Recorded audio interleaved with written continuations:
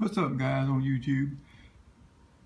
I've been fishing with this Rebel here for 50 something years, and I can't tell you the number of big bass I've caught on it.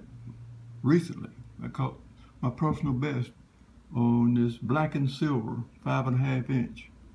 Done a lot of fishing with it, but I hadn't talked a whole lot about it. I hadn't done a review on it. Just got this in from their website. Each one of these lures sells retail for $6.99, which I think is a great deal. They're 5.5 inches long, probably about an ounce. Got the big hooks on them. I can't tell you how important big hooks are to catching big fish. Big fish can sling little hooks. They don't go in deep enough. But when they get hooked on these, 9 times out of 10 they're hooked. But what we've got here today, this lure's been around since 1960s. This particular one here is the blue and silver.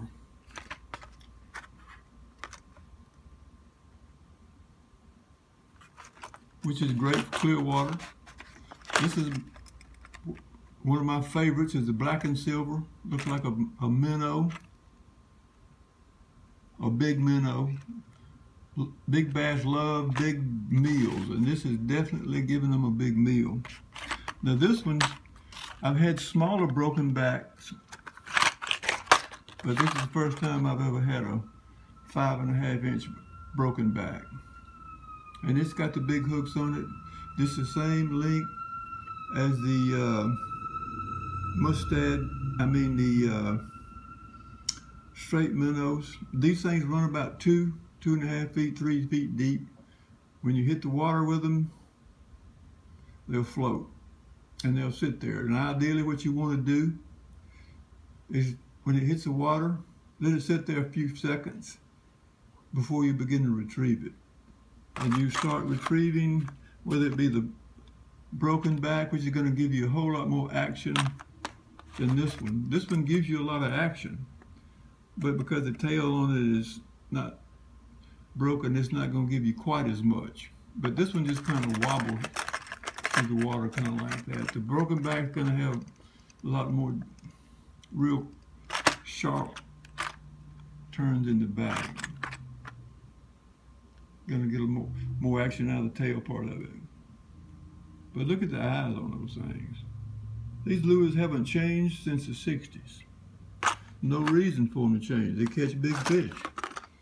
Now when you're fishing with big lures, you're going to need to be patient. You're not going to catch a big bass on every cast, but even they tell you that on the back of the packaging, just give you an idea if you've never used it how to fish it.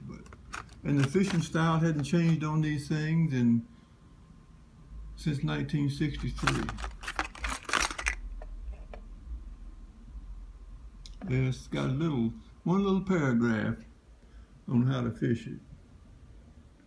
It just says that a valuable tip is for the angler to remember to be patient when fishing this lure. When it hits the water, leave it sit for a couple of seconds before you retrieve it. Retrieve it with a slow retrieve, and if that doesn't produce a strike, then go to a stop and go retrieve, pausing it every few cranks. Usually the strike will come when you resume your retrieve, so be ready. And I can say that I've caught more fish on this thing just with a natural slow retrieve coming back to the boat. I've twitched it, and I can't say I don't catch fish that way, but I have caught a whole lot more just by reeling it real slow and being ready for the strike. Because a big bass is not going to chase a lure all coming in at full speed on a 7.11 retrieve rate. You're going to have to slow it way down if you're going to catch big bass. And most times of the year, especially in the summer. I've caught all of my big bass in the summer. My largest bass always come in the summer in the heat of the day. Haven't really caught a lot of real large bass early in the morning. My largest bass come between 9 and 12. One. Now in the fall, when it cools off a little bit, you can really get some big strikes around 2, 2:30 or 3. And I'm talking fishing in shallow water. I don't fish in deep water. Now when I bring my kayak in close to the boat, close to the bank, I will cast out into the deeper water from the bank and reel it back, especially if I know there's stumps out there or hidden cover. It may be 5 to 8 feet deep out there, but this thing's not running but about 3 feet deep max. So the bass is coming up and hitting it.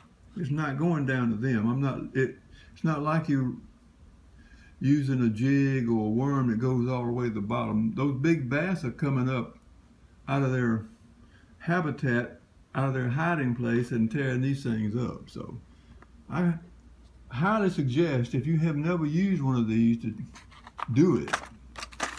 I don't know of a better lure that just runs right below the surface. And you hardly ever lose them because you're fishing in shallow water and you can really get them back. Like unless you throw it way up in a tree, which you shouldn't be doing. I have done that, but I haven't really lost a big one like this because I'm pretty particular about how I cast it. So I just thought I'd share that with you. But if you've never tried them, I think you should. As a matter of fact, I know you should. Start out with the solid back first.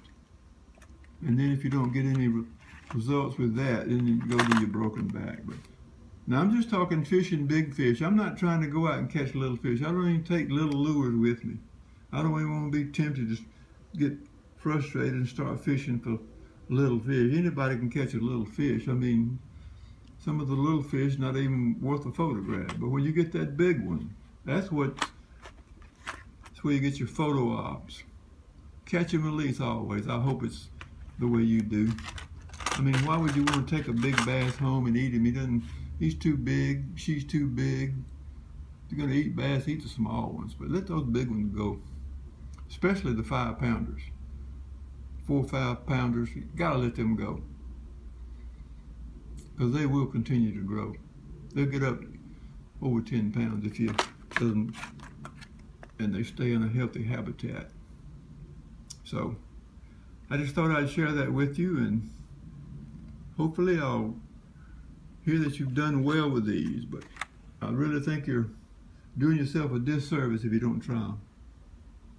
And once you start, you'll never be without one in your tackle box. So thanks for watching, and always remember to make Jesus Christ the Lord of your life.